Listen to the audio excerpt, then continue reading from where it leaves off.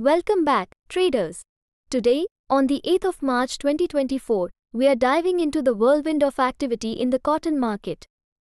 ICE cotton futures had an electrifying session, ending limit up on Thursday. Let's unpack what drove this surge and what lies ahead. First up, the softer dollar. The dollar index experienced its steepest weekly drop of the year, fueling optimism among investors. A weakened dollar translates to more attractive prices for natural fibers like cotton, especially for buyers dealing in other currencies.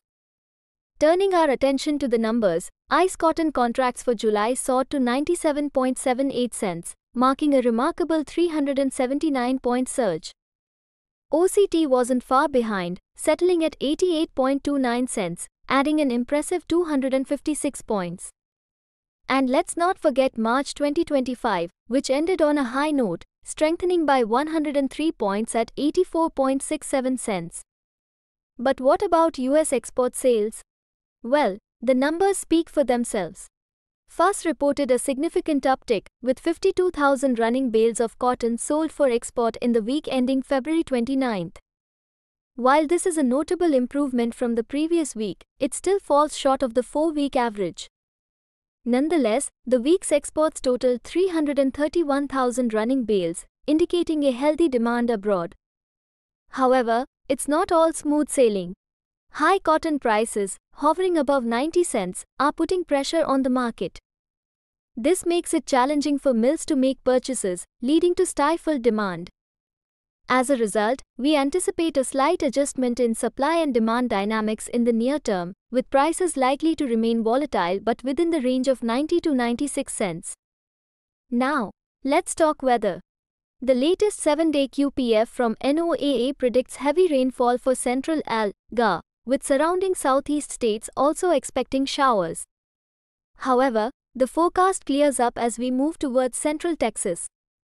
Shifting gears internationally, the Australian Agriculture Ministry raised its estimate for the country's 2023-24 cotton production to 1 million tons, up from the previous forecast of 925,000 tons. This adjustment could have implications for global supply and demand dynamics. Taking a glance at market indices, the Cotlook A index dipped by 30 points to 101.05 cents per pound on March 5. Meanwhile, the SEAM saw 4,664 bales sold on March 4, with an average gross price of 88.63 cents per pound. Additionally, the AWP experienced a decline of 59 points to 76.88 cents per pound. As for ICE-certified stocks, they stood at 1,636 bales as of March 4. Finally, let's dissect the CFTC's weekly commitment of traders report.